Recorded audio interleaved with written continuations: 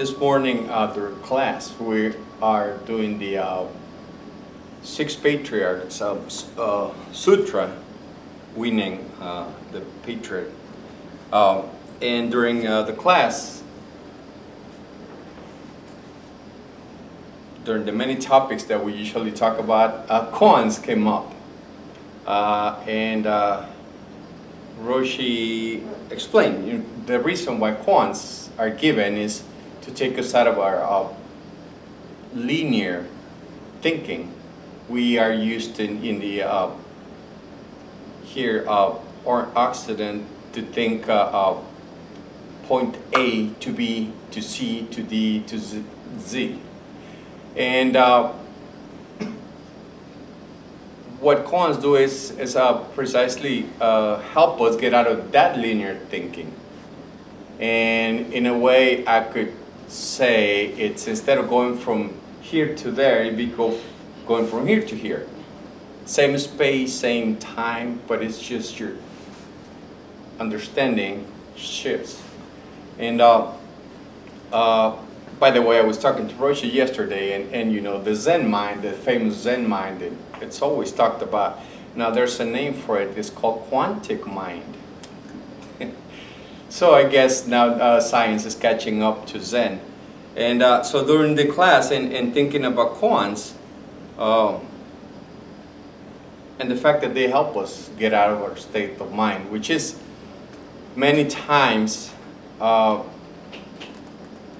we are attached to our thinking, to our convictions, volition, precisely what the sutra, the Heart Sutra mentions. So we're attached to our opinions and to our beliefs, and it's just normal because, you know, we've grown in a certain environment that helped us define who we are, and those experiences dictated what we should believe or not. So helping us, koans helping us get out of our state of mind that keeps us attached to whatever we believe it is. And was speaking also in the class that in my belief, the only reason why we don't see our true nature or true mind, Zen mind, Buddha mind, is because we believe that we are not capable. And just precisely that same belief is the one stopping us from seeing it, from actually seeing outside of our own convictions. And so koans are just a way to help us. Meditation is the other thing that, you know, it's that what kind of opens the path for us to start getting out of our linear thinking. Why? Because, you know, being sitting quiet for a moment, and like in the instruction that we're just giving, you would just sit there and let the thoughts just go. Just let them exist, let them come and let them go. And as always been referred, you are like the blue sky that allows the thoughts, which are the clouds, to pass by. So the thoughts are just the clouds, and you are the blue sky where those thoughts exist. So you are the source of those thoughts. And if you sit down and meditate and you do not cling to those thoughts, eventually you're gonna come to a point in which they just become like mere flashes. You might, if you let them just exist, they'll just take you on a train of thought that is going to take you from here to the Himalayas and back. But then if you just let them exist, they're going to come to a point where your mind just gets tired of thinking. And it just become like flashes, your thought becomes flashes. And because they exist, but you're not attached to them, you're not clinging to them. So that's another way that we have of you know, beginning to see or getting out of our linear thinking. So during the class, I told this experience that I had, which I've told many times. There was when I first started coming to this temple many years ago. Well, not many, but a few years ago.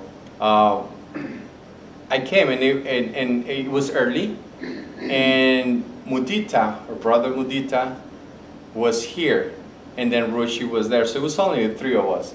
And Mudita came, and he had a book with koans.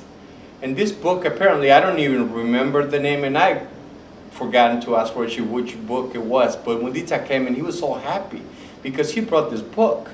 And the book had the answers to all the koans that exist. So he's telling Roshi, okay, Roshi, so here's the book with all the answers, so I don't need to practice koans. And Roshi's like, it doesn't do any good. So Mudita's like, but this book was so hard to get, it's like out of print, and you know, it's just like, this is a jewel in itself. And Roshi's like, well, what good does it do? And Mudita's like, but you don't understand, this is a very unique book. So they kept going back and forth, and I'm just sitting there in the back and just watching the interaction between them. And then Mudita goes something like, okay, so then Roshi, tell me, what is the sound of one hand clapping? And then Roshi just standing there, and he has his hand in the back, just like I guess like a true Zen master. And he goes like this, and I'm just sitting there and they're talking and laughing, and I'm just sitting in the back, just watching the interaction. And with the moment Roshi does this, I even, in my mind, I see his hand moving, and I can almost hear his sleeve cutting through the air. And at that moment, something happened. And it was like someone hit me. The best description that I have for it is like someone hit me in the back of the head with a sledgehammer. And when he said, that's Mung, and to me it was just like, I couldn't even understand. When I saw the movement of his hand, I just understood. And this goes back to the class. A koan, it's designed to get you out of your linear thinking, but the answer does not lie. It could, but it's what we're talking about this morning. If the answer in the koan is within the same words, then it would be more like a riddle. Because if you look into the words, it's more like a riddle, more than a koan. And a koan is precisely to get you out of your thinking. So I guess the answer to koans is something that goes beyond words, and that's precisely the point of it, going beyond words. So when I was going through this thing, and then Mudita and Roshi are still there joking and talking, and I'm here in the back sitting and trying to understand what's going on, and I'm like in a dazzle, and I just can't even think. I just there, not trying to understand, but just seeing what was going inside of me. And so I guess that's a way of solving a koan that you didn't never ask for. and it took me actually several weeks to even start grasping what had happened. I couldn't even put words in it, because it's not something that I could put in words. And that's precisely the Zen. That's what it is. It's experiential, experiencing what you're sitting. When you're sitting, it's about experiencing more than words, more than reading a book, when they're trying to understand our minds. It's about seeing our true nature, seeing this mind that understands. And in the class, we were seeing that Winning, the sixth patriarch, he's saying that only people that can see their true mind, their true nature, are capable of getting enlightenment. So, being able to see our true nature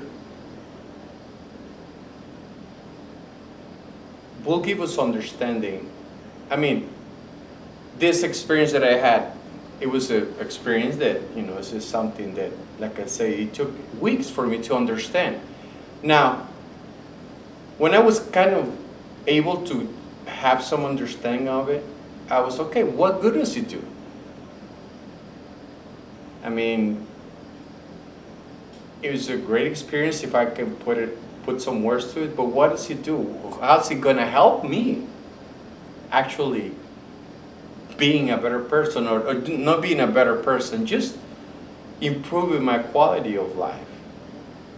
And then we go back to Zen being an experiential thing, that it's gonna help you understand yourself, which is all you really need to understand. You don't really need to try to, in my opinion, very personal, sutras are great, books are great, but if all this practice doesn't help you be just a little bit more happy or happier, and just being more relaxed and giving yourself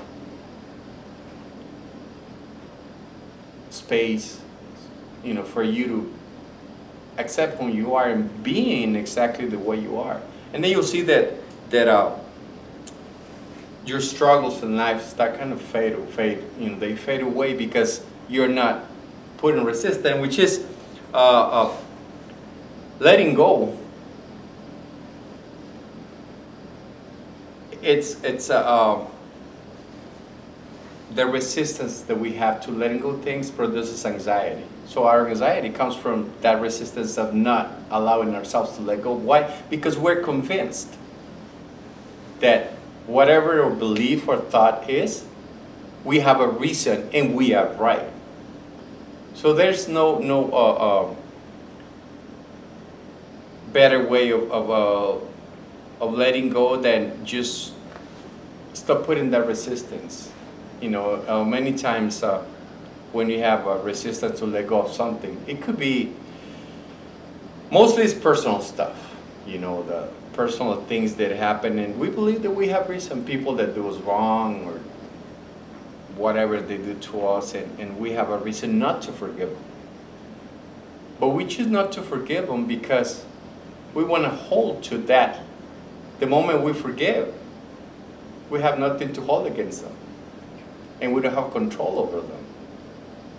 So letting go might be one of the hardest things that any human being can do. It's just, especially when something has done, you know, on purpose, or, you know, could be physical, could be anything that might have done to you in purpose. It's hard. It's hard, but I think just in the fact of letting go, of forgiving, is the lesson in itself. And a few days ago, I was just going through Facebook, and someone had one of those memes, you know, it says, I didn't know how strong, is this, I don't remember the exact words, but it was something in the lines of, I didn't know how strong I was until I forget someone who didn't ask for forgiveness and gave or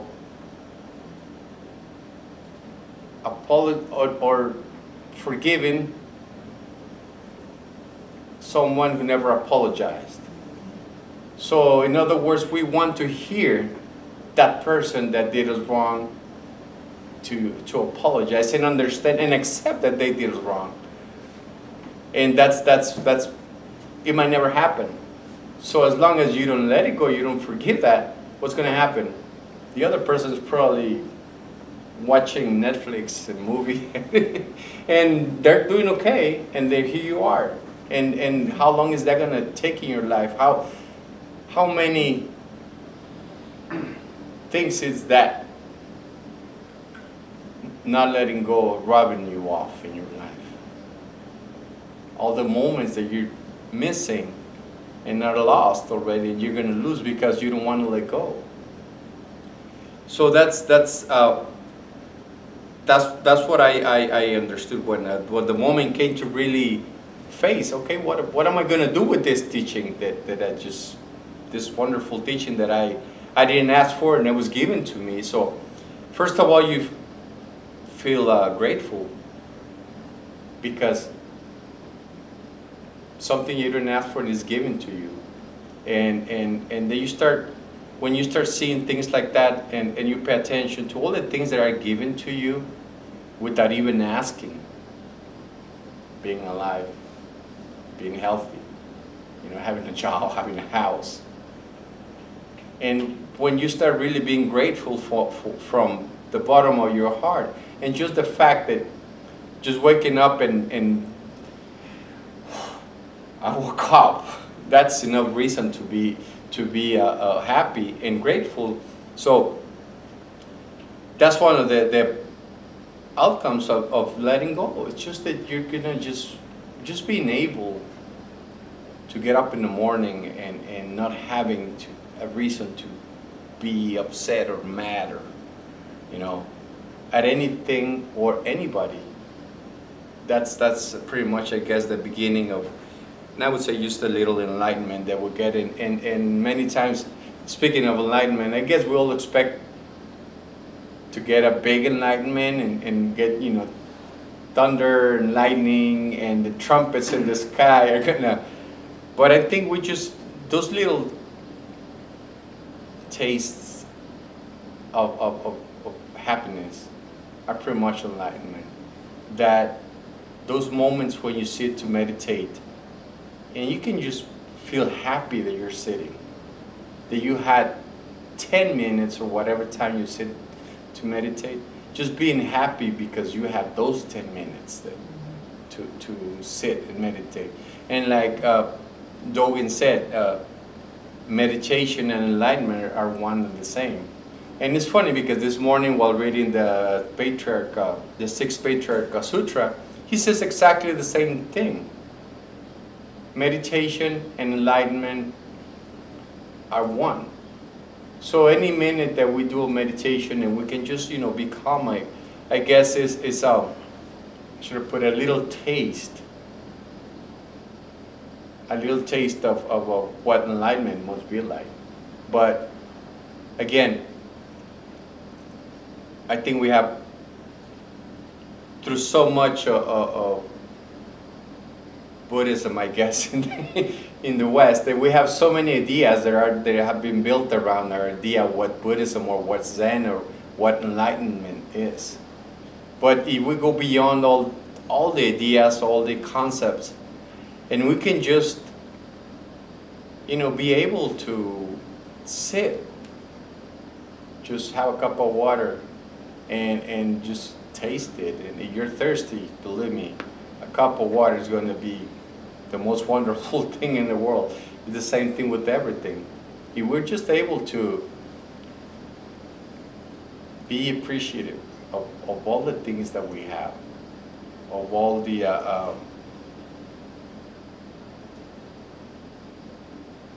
I guess blessings that we have, and just accept them. Just accept those blessings, even if you're not really in the mood to accept anything. Just give it a thought. Give it a thought, and again, we go back. Letting go. Letting go is just stop putting up resistance to what it is. And what it is, I guess, it's just